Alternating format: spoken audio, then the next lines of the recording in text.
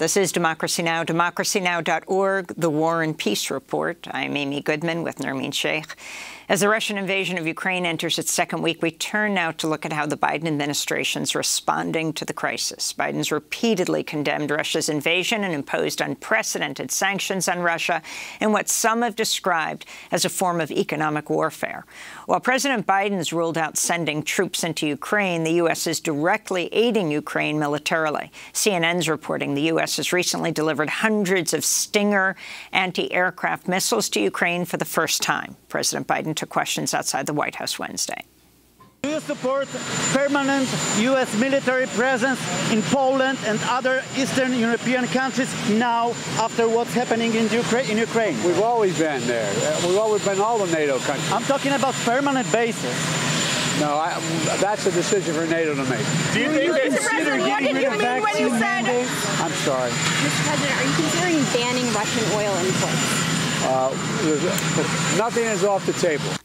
We're joined now by Matt Duss, foreign policy advisor for Senator Bernie Sanders. He's also a Ukrainian American. His father was born in Germany in a displaced persons camp after World War II, after his family fled Ukraine. Matt Duss, welcome to Democracy Now! Can you respond, first of all, just to the overall situation, then particularly to the U.S. response and what needs to be done?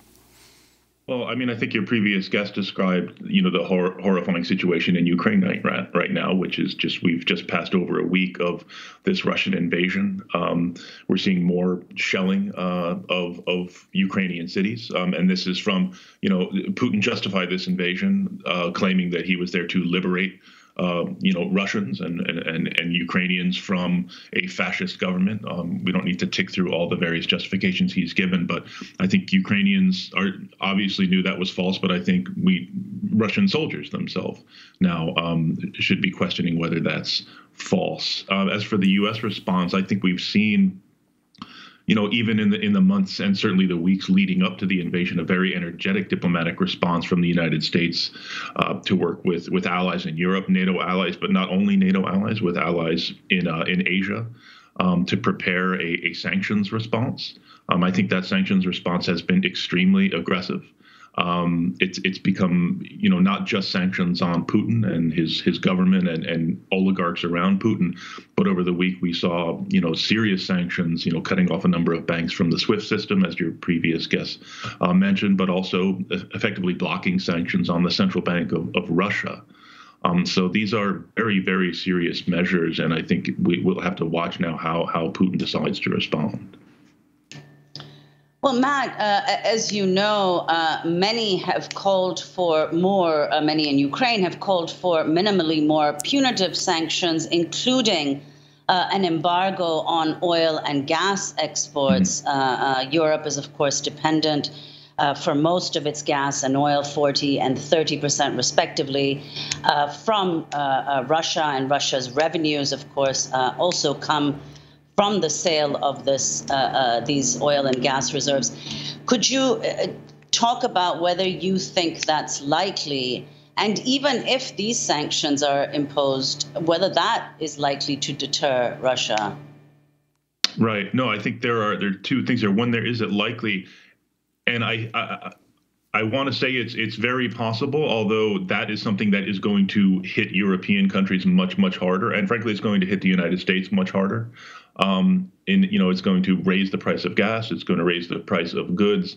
That's certainly not an argument against it. I mean, I think if we are serious about imposing costs on the Russian government and on Vladimir Putin, that is, as President Biden said in the press remarks that you just played, everything is on the table. I think it also gets at the importance ultimately, and this is something my boss, Senator Sanders, has talked about, to use this moment to shift more aggressively to green energy and deny these authoritarian regimes, not just Putin, but a broader set of petrostates, the revenues they require to rule. But getting to the second point, how does this impact Putin's calculation, the Russian government's calculation? That is a real, that's a question I have as well. I think Putin has unfortunately laid out a number of very, very expansive goals and has not really left himself. I mean, it's hard to see how he would climb down from the very expansive agenda he's laid out. Many of your listeners are probably aware of the speech that he gave last week on the eve of the invasion, where he kind of laid out his theory that Ukraine is not a real country, and this is part of the the kind of Russian imperium as he defines it.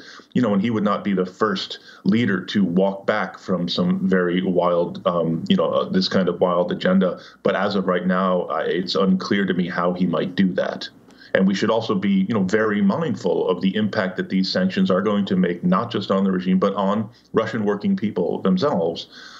This is, I think, a broader concern that progressives have about these kinds of sanctions tools, because if the theory of the case is that, you will, put pressure on the people who will in turn put pressure on their rulers, it's not quite clear how exactly that works when you're dealing with governments that are simply not responsive to the will of their people, as is the case in Russia. Matt, I wanted to ask you about former Secretary of State Hillary Clinton's comments on MSNBC Monday talking about Russia's invasion of Ukraine. Remember, the Russians invaded Afghanistan back in 1980, and although no country went in, they certainly had a lot of countries supplying arms and advice and even some advisors to those who were recruited to fight Russia. It didn't end well for the Russians. There were other unintended consequences, as we know, but the fact is that a very motivated and then funded and armed insurgency basically drove the Russians out of Afghanistan. I think that is the model that people are now looking toward.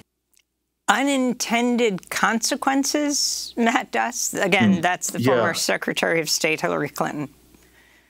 Yeah, I would just respond to that by saying it didn't end well for the Russians. It really didn't end well for anyone, least of all the people of Afghanistan themselves. So, I certainly understand this this invasion may backfire ultimately on Putin and on the Russian government. But I think we should not see this in terms simply of using, the Ukrainians as a tool of our foreign policy and our conflict with Russia. I think the goal needs to be to end this fighting as quickly as we possibly can, to use every diplomatic lever we can to end this fighting.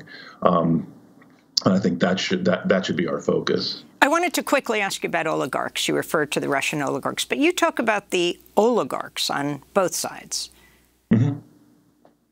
Yeah, that's right. I mean, what is an oligarch? It is a very wealthy and politically influential person, just in its broadest definition. Certainly, there is a set of oligarchs that have a lot of influence in Russia. And let's understand, one of the reasons why these oligarchs do have such power and wealth and influence is in large part because of, the kind of neoliberal shock therapy that was applied to Russia in the wake of the collapse of the Soviet Union, backed often by U.S. economists who effectively urged Russia to auction off the people's property, and it was gathered up by these oligarchs for their own wealth. And Putin, this led to such an economic collapse and economic hardship that this in turn enabled the rise of a strong man like Putin, who gathered the oligarchs under his own control. And this is certainly not the first time the United States has run this scam. Let's understand, this kind of shock therapy has been applied in a number of countries around the world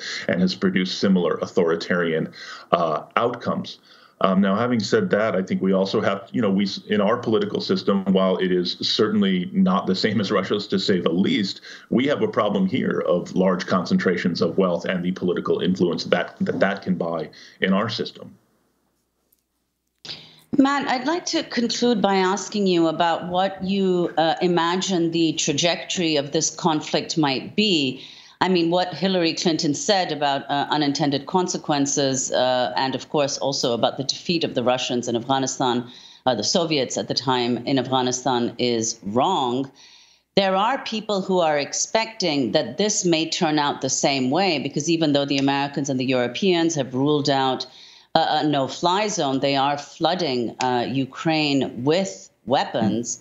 And Russia, Putin doesn't show any indication backing down, because as you pointed out, it's not clear how he would save face, or indeed how at this point the Russians can extract themselves. What do you think a resolution would look like, and do you think it's likely? Yeah, well, hopefully, I mean, the goal here, whether one agrees with it or not, I would say that the Biden administration's approach here has been fairly consistent for some time, which is to make clear to Putin that this invasion will be much more costly than he might have imagined. And I certainly think that Putin is seeing that right now, both in terms of the strength and the breadth of the sanctions that have been applied on Russia, with the U.S. working with its allies around the world, but also in terms of the Ukrainian resistance. I think some of the casualties that you read out earlier, these are pretty remarkable. I think there are some estimates that put the number of Russian troops killed at around 7,000. We should be, cautious about those numbers right now. But let's just understand 7,000 would be as many troops as the U.S. lost in Afghanistan and Iraq, almost combined in nearly 20 years. So in terms of, the logic here is, understanding that the Ukrainians themselves are resisting the Russian invasion. I think they have a right to do so, certainly. I think the goal should continue to be, or our focus should continue to be, what are the steps that end this fighting quickest, that continue to support diplomacy. Yes, the Ukrainians are agreeing to meet once again with the Russians, as you noted, on the Belarus border, to find some diplomatic resolution here that ends the fighting. But to be very honest, as I said earlier, given the aims that Putin has laid out, it's unclear to me if he is ready to take that off-ramp. So for the time being, unfortunately, and it's enormously painful to say this, but it's hard for me to see how this stops anytime soon.